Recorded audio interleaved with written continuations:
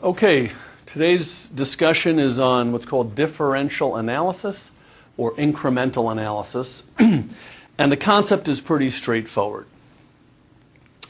What we're doing is we're looking at alternatives. Okay, should we choose decision A versus decision B? And when we're trying to analyze which path to take, we have to make sure we're considering only the relevant issues and not considering irrelevant issues. Okay, and we'll give you examples of what constitutes an irrelevant issue. A relevant cost is a cost that differs between choice A and choice B, whereas if you're going to incur the same cost regardless, it's irrelevant. Okay, and so that's really the focus here, is that will the cost and revenues be different if we choose one path or the other, or are some of those costs going to remain the same? If they're going to remain the same, then it's not part of our consideration process. If we can avoid a cost, it's relevant. If we can't avoid a cost, it's irrelevant. I'll give you some examples. Sunk costs and certain future costs that would not be different. So let's just say you're trying to decide which class you want to take. And when you have to think about what class you have to take, you have to look at the time schedule, who's teaching it, is it a hard class versus an easy class? Do you have to buy extra stuff? Those are the relevant issues. Your car is irrelevant. Okay, it's what's called a sunk cost. You've already bought your car, and regardless of which class you take, it has no effect on the decision. Another irrelevant cost is the cost of the gas to drive to campus, because both classes are on campus, so you're going to have to spend that gas anyway. So those are examples of irrelevant costs. Now, if the decision is between an on-campus and an online class, that's a different story. Okay?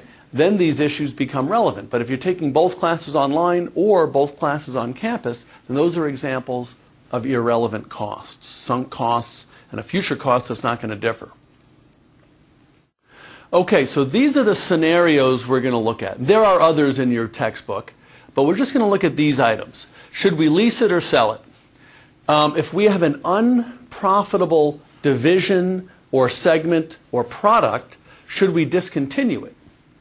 Should we accept an order at a special price, what we call a special order, coming in from outside of our normal market parameters, okay? And it might be a bulk order, and what they're going to pay us per unit is a little bit different. Should we accept that order? Should we continue to manufacture it, or should we buy it and outsource the manufacturing? Okay, a lot of big companies do this. And should we sell it now or continue processing it? Okay, so we're going to look at these issues, and we'll try to identify what's relevant, what's irrelevant. Okay, lease or sell one of our machines. Now, the machine costs $240. It has a book value of $110. This is irrelevant. Okay, what's relevant is how much revenue we would get from leasing it versus selling it, and what costs are associated with leasing versus selling. Book value is sunk, therefore it's irrelevant. Okay, I can lease this piece of equipment for 5 years. I would have revenue of $170,000, and the various expenses that go along with maintaining the machine and leasing it would be $55,000, zero salvage at the end of the lease. If it had a salvage value, that would factor into the consideration. Okay? Or I can sell it at $110,000, and I'll incur a 5% commission on the sale. Okay, now these are pretty simple numbers, and you can probably pretty quickly determine what course of action you'll take. Okay, so okay, just a quick peek at this slide here. We've kind of talked about this stuff. Here's the analysis. Revenues. Okay, we call the 60,000 is the differential revenue. It's the difference in revenue between the choices. Differential expense, 49.5, and differential income, 10,500. And as you probably calculated in your head, it makes more sense for us to lease the equipment than to sell it. Okay, and of course, in real life, these decisions will be more complicated than this, but we always start off simple to illustrate the concept. Okay, should we discontinue an unprofitable part of our business? Okay, we have to consider the impact on the other existing lines, product lines, or other businesses. Now, in many cases, fixed costs that have been charged to this unprofitable segment aren't going to go away, and they're going to have to be allocated to existing products. And that becomes a big consideration. Okay? And what we may find is that net income may actually go down when we eliminate an unprofitable segment. Okay, let's take a look. This company makes 3 different types of golf clubs. And notice the Champ is losing money. Okay, now here we revisit an older concept called the contribution margin. You may remember contribution margin, sales minus variable costs, is how much does the product contribute to first covering our fixed costs, and once fixed costs have been covered, then towards profitability. Well, the Champ line has a $10,000 contribution margin, and that would go away. Remember, your revenues would go away, your variable costs would go away. Sometimes some of the fixed costs may go away, but many times they won't. In our example, the fixed costs are not going to go away. So we were contributing $10,000 to covering those fixed costs. That contribution margin disappears, and our income will drop by $10,000 as a result in total. Look at the far column there. Total revenues and expenses, we're making net income at $220, even with that $20,000 loss. If we discontinue the Champ line, then notice our income will drop by $10,000 because we're losing that $10,000 contribution margin. So the key is, will fixed costs be eliminated? All, some, or none. Usually it's going to either be some might be eliminated or none will be eliminated, but rarely do you get rid of all fixed costs unless the product that you're discontinuing is manufactured in a completely different facility, and that whole facility could be shut down, employees laid off, etc.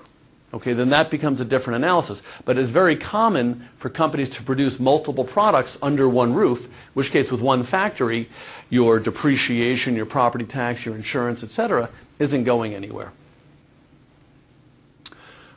Okay, so using a differential analysis spreadsheet here, and by the way, this is another area where you don't have to use this particular format if you like the contribution margin income statement what you saw a moment ago, as long as you're drawing the right conclusion. That's the main thing. Okay, and here notice we're coming up with the same conclusion, and that is do not discontinue the Champs or we'll lose $10,000. Okay, so this is just analyzing the difference in continuing versus elimination from a differential or incremental standpoint. A special order.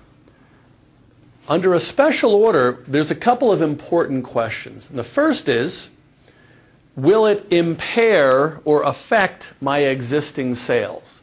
So I'll give you an example. Let's just take a coffee store like Starbucks. If they open up another store too close to existing stores, then they're going to take away customers from store A, and they'll be satisfied at store B. That's called cannibalizing your existing business. So you have to make sure you don't cannibalize your existing business. You don't want to take away revenue from store A just because you're opening up store B. So will this affect our existing business? The other issue we have to consider is, do we have excess capacity in our manufacturing process, or even if it's a service-based business, do we have the capacity in terms of labor to satisfy this special order, which is probably outside of our existing market, without impairing our normal production or servicing schedule? Okay, notice, if it will not affect existing sales, that's a good thing. It may result in certain costs increasing, such as special packaging, bulk packaging, or product design modifications for a special order. And other costs may go down. For example, we may not incur a commission since the call came in without anyone out drumming up the business.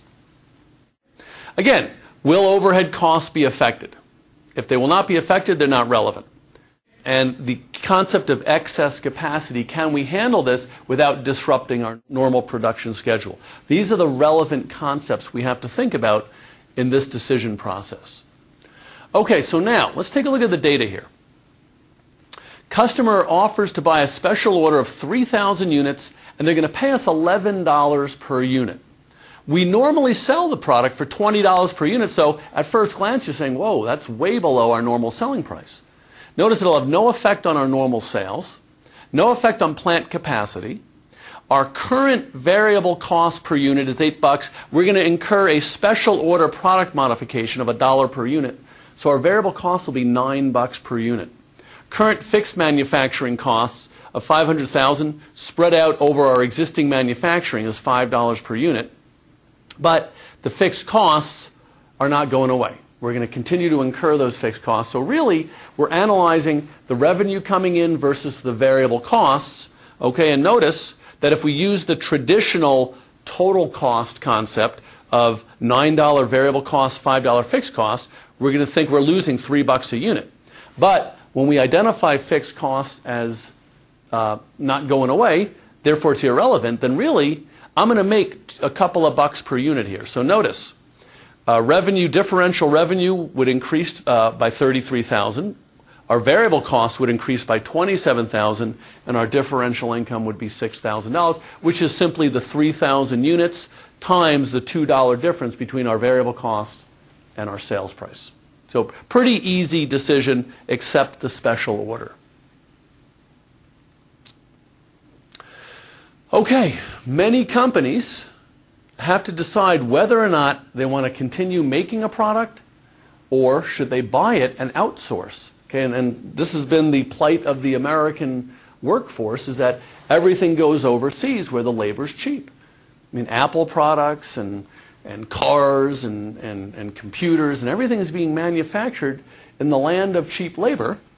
Okay, and so if we outsource it, we're going to have to buy it from them at a cost per unit. But we're going to end up getting rid of labor costs and the related costs associated with, perhaps retirement benefits, health benefits, all the related labor costs, all the costs related to a facility. We might be able to sell the facility or use it for something else.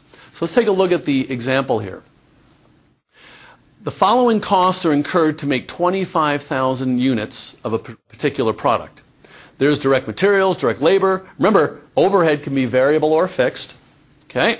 So there's a split between variable and fixed overhead. Total manufacturing cost, $225, divided by the 25,000 units, it costs us $9 a unit. Okay, now we can buy this for $8 a unit, okay, if we outsource it. That'll eliminate all the variable costs, and notice it says we can eliminate $10,000 of fixed costs, however, $50,000 of those costs remain. Now, what fixed costs would go away? It's possible a supervisor related to that particular product line. Maybe insurance could be modified. So you'd have to take a look at your fixed costs to see what would go and what would stay. In this case, 50,000 of the 60,000 is going to remain. Okay, so here's our analysis. If we continue to make it, there's the cost we're going to continue to incur, $225. However, if we buy it, we got to pay $8 a unit times 25,000, 200,000, but we're going to continue to incur that $50,000 of fixed costs. So notice in this particular case, it actually makes more sense for us to continue to manufacture it. Okay, now in real life, when companies decide should they have something manufactured in China, for example, well, what does it cost to ship raw materials to your China manufacturing plant and then ship the finished goods back to the United States, as opposed to buying the raw materials here or in Canada or Mexico and then not having to deal with all these shipping costs? Would that offset the cost of labor? In many cases, the answer is no, as we all have seen. But these are some of the additional things that you have to consider, as well as tariffs, which are taxes on imports and exports. Okay? All right, so in this case, it makes sense to keep buying it. Okay? But we have to think about another thing, and this is where economics and accounting sometimes tangentially meet, and that is opportunity cost, the potential benefit that we may obtain if we take a different course of action. Okay? For example, could we use the facilities to seize some other opportunity? What's the impact on our employees, the morale of our existing employees? Would it violate union contracts? That type of stuff has to be considered. Farming out the manufacturing allows us to take advantage of using the facility, and we can earn an additional $28,000 of income. Well, then that factors in. Notice before, it would have cost us $25,000 more to buy it. But now, if we can make another $28,000 with the facility because we're no longer manufacturing it, then we'll actually be in the plus column by $3,000. Okay, so you have to consider opportunity cost issues before you make that decision.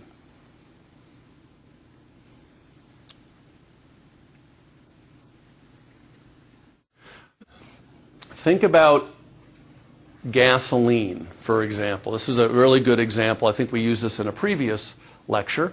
Crude oil turns into multiple products, and just think of crude oil turning into asphalt and tar and kerosene and Vaseline and ultimately gasoline. Okay, there's all sorts of products that are based on petroleum. And so the question is, at what point should we sell?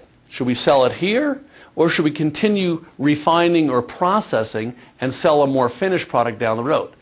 And the obvious issue is, what's it going to cost to process further, and how much additional revenue would we get if we process it further? That is the issue. So it really comes down to a very simple scenario, and that is, will the revenues, additional revenues, exceed the additional costs, which is really the analysis in all these different scenarios, is identifying relevant revenues, relevant costs, and if revenues exceed costs, you take that path. Although remember, never forget the qualitative issues associated with any decision.